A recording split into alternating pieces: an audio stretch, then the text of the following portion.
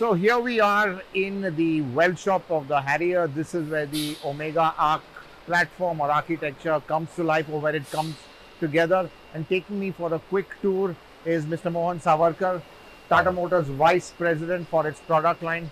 Mohan, thanks for showing us around. My pleasure. We've obviously come to the end where a lot of it has been welded.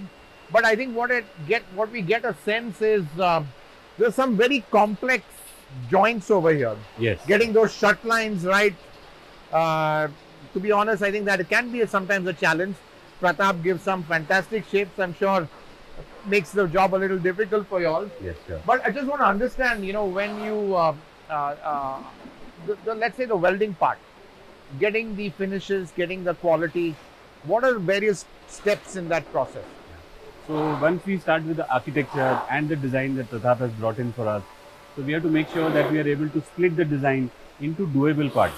Yeah. And then the BIW, what you see here is where all these body in white parts are put together to make a total BIW. Right. Which makes a lot of influence on how the car will come out finally. So this is a very important part of the whole car making part here. Right. Okay. And let's say these interesting shut lines, if I can point these out, and over here, you've got, let's say, this part is movable, this part is fixed. Right. Does this cause a bit of a challenge, especially when you've got a tailgate to get it to line up? So what you see here is a number of parts that come together. Yeah. And it is important for us to make sure that the relative gaps between all these structures come out fine when the car is finally built. So what you see here is still very many parts are not here on the car. Right. So we have to simulate what is going to happen on the car right here in the BIW to make sure that all the parts come out very well here. Right. And to be honest, I think there has been constant improvement. We did find a few gaps with the earlier cars, but is that a question of constantly calibration of the tools, getting the accuracies more and more fine-tuned to get to this point? Yeah. So in any car, a constant journey for improvement is always on. You would want yourself to improve on very many parameters, and which is also to get the car build quality more and more refined. And this is something that we have always done in our weld shop, and you'll see that this is part of our life here. So with every car that we make, we collect a lot of data, and this data is used by us to make sure that the build keeps on improving.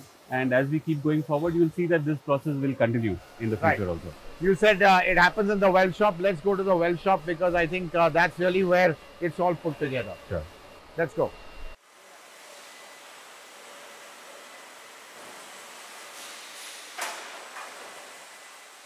Come on, sealant, quite important, because this is what gives the extra rigidity as well as good for NVH. I mean, welding is one thing. Does sealant sort of complement the welding, or fills the gaps where the welds don't go? Yeah. So it has the station that we are in right now is a sealant station, and what would happen here is that when you start spot welding around this, so there will still be some spaces in between. Exactly. So the job of the sealant is to make sure that the two sheet metals come together very nicely. So this will help us in, first of all, making sure that the joints are watertight. So in case of rain not coming in, for example, or wind not going in, for example, or dust not going in, for example, are things that the sealant will achieve. There are, of course, many types of sealants that we use on the shop floor, and some of them are also adhesive, strength-giving sealants that we use here. So all these different types of sealants are used on the line to make sure that, in addition to the weld spots, we are making sure that the body is extremely soundproof, dustproof, and waterproof, and of course rigid. Yeah. So benefits are basically refinement and durability. Right. Right. Okay. Great. So now I think next step probably, let's go to where the welds are done, because I think that is also quite critical. Yes, please. Let's go to the next step.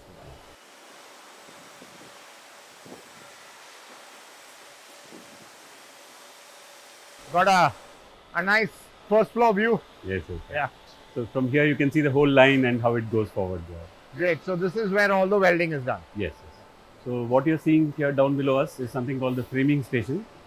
And this is where the floor, the body sides and the roof, they all come together as one unit for the first time during the build of a car. And this is all robotic.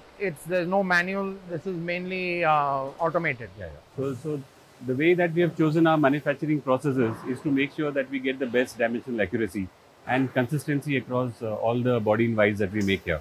And to do that, we have chosen robotics as the way to go. And most of the spots that we do on this line are today robotic in nature. Right. And not only the spots, but also the way we move material, the way we move the body is, as you are seeing here, is quite robotic in nature. Okay. You know, you had told us in the presentation that Land Rover had a lot of input here, and that you know, the people on the who developed the line were here for almost a year. So how did that work in terms of the coordination, cooperation between JLR and Tata Motors for this platform? I mean, it is a Land Rover platform after all. So the way that we went about that was, so we brought the best experts that Land Rover had at that point of time, who worked with us to make sure that the manufacturing processes are identical to the one that are there in Europe. And by that, we made sure that all the steps that need to be taken to produce an excellent body are in place, even in this location for us. So what is common exactly? I mean, there are some common parts. Is the front common? Is the firewall common? I mean, what's really common? Because obviously it's a completely different product. You've got your own unique twist beam rear axle. You've got a different engine, hydraulic steering, with the EPS. So just wanted to understand what's really the core common components.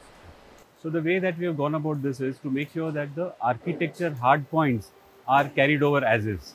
So by that, what we mean is, let's say the suspension mounting point, or the steering point, or the distance between the two wheels, or the wheel track. So they are exactly the same as what a D8 platform has.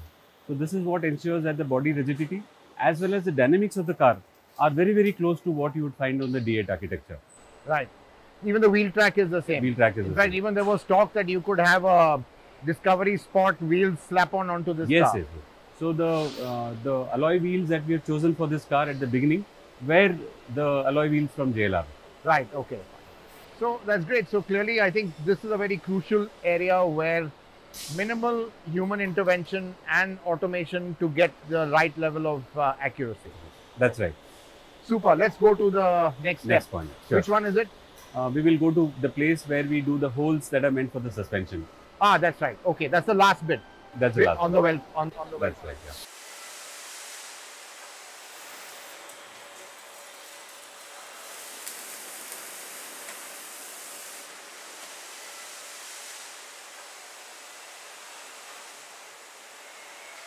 Nice to see ladies on the shop floor. Yeah. Very nice to see you here. Yeah, nice to see you. So, I mean, it's you typically think this is a man's job, but clearly it's a job for everyone. And, you know, I mean, we have had people like her working for us for recent past now. And this is something that you will see that Tata Motors is going to do more and more. And you will see more women folk on our shop floors. That's really good to see. Thank you. you. Hope you're enjoying it.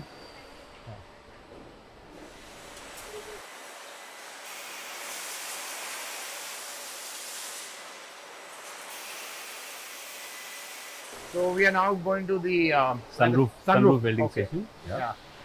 It's crazy how important sunroofs have become in India. Yeah. So surprisingly for us, sunroofs these days are around 60-65% of our total volumes. Did you hear that? 65% of Harrier volumes are the sunroof. No wonder. But why did it take so long? I mean, a bit late. Did you feel that maybe you got a little caught out, should have been there prepared a bit earlier, that the craze for sunroofs was much faster than anticipated? Or was it that in the manufacturing process, it was just doing things a step at a time? No. The way that we started off with this was, there was always a belief that India being such a sunny and hot country, sunroof is not something that Indian customers will need. Right. But we have seen that trend changing quite a bit over the last 2 years. And once we saw that trend catching on, so we didn't want to miss the boat. Right. So even though Harrier had already been launched by then, so we went ahead and made sure that we could put a sunroof in place on Harrier. Right. And we could then time it along with the BS6. Right. And at that point of time, we could bring in the sunroof and the BS6 together. So now that I've got you here, manufacturing of a sunroof, you cut a hole in the roof, torsional rigidity goes, stiffness goes. How do you compensate for that? Or does even the glass act as a kind of a bonded element to some extent and give you the required stiffness and strength? Maybe there is something to a catch that we need to explain to you here. one would always think that a glass would tend to reduce the rigidity of the structure, but it's actually not so. The glass is as good or even better than sheet metal when it comes to rigidity. Right. In addition to that, as you can see on the welding fixture here, the sunroof cutout is backed up by a huge structure that goes inside it. For extra reinforcement. That is meant as to provide the reinforcement to reduce, to compensate for the reduction in torsion strength, and also to hold the sunroof in place and the sunroof mechanism in place. So this whole thing put together actually does not reduce rigidity at all. In fact, to some degree, it improves the torsion stiffness. But the weight has gone up. How much should the weight go up by typically in a sunroof? About 20-30 kilos? No, so it depends on the kind of sunroof that you put in the car. So our experience with this has been in the range of 12 to 15 kilos.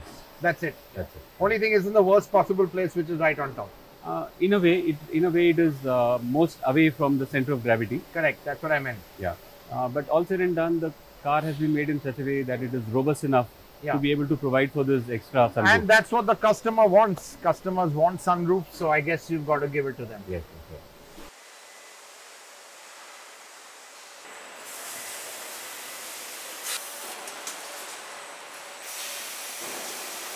We are at the final station on the Weld line right now. Right.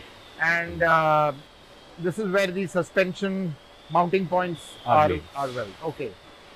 So what's the advantage of that? Yeah. So the way that we have planned the line is that all over the BIW shop, as welding keeps on happening, so there is a likelihood of all the tolerances getting stacked up, and because of which it is important to make sure that the most important points in the car are made in situ here on the line after measuring the car and making sure that the points are made exactly in the position that you want. So this is done by a piercing machine that you see to my left here, and when the next body comes here, you'll see that the piercing machine will come forward and make the holes after having measured the body. Right.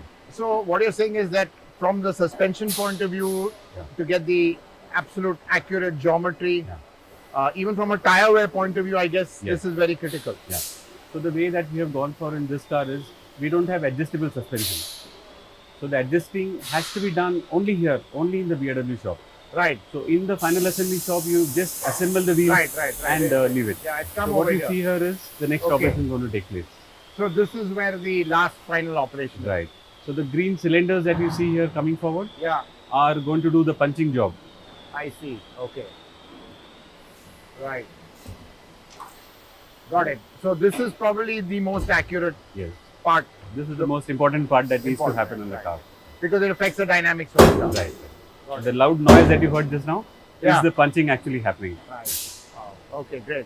Because I'll be honest, tire wear has been traditionally an issue with Tata Motors in the older days. I'm sure that kind of has reset or had a strong focus on getting these basics completely right. So as our car making keeps on evolving, these are things that one has to take care of for the next model. I remember the Indica initially, there were some issues there. Sumo also, there were some issues. I'm talking about 10-15 years ago. That was quite in the past. Come a long way from there. We have come a long way from there. Absolutely. Really good to see that, this sort of level of detail and process being followed. Again, was this, I guess this is probably a standard process now in the industry and something you've even got from Land Rover. Not many people do it yet. Right. But this is something we felt was the right way of doing things for this kind of car with the kind of capabilities that one expects from a SUV like this. Right. Great. Super. So if tire wear is minimal, we know this is the reason for it. Thanks. Thank you. So that's a quick brief tour of where the Harrier is kind of welded together. We've not seen the entire building process. We've just seen what we call the body in white, which really is the most crucial part. And that is the secret sauce. That is where the common bits of the D8 platform of Land Rover is being used. And clearly the Harrier has been a success. There are still a few gaps, Mr. Savarkar, in terms of petrol engines, in terms of different body styles, some gaps to be filled.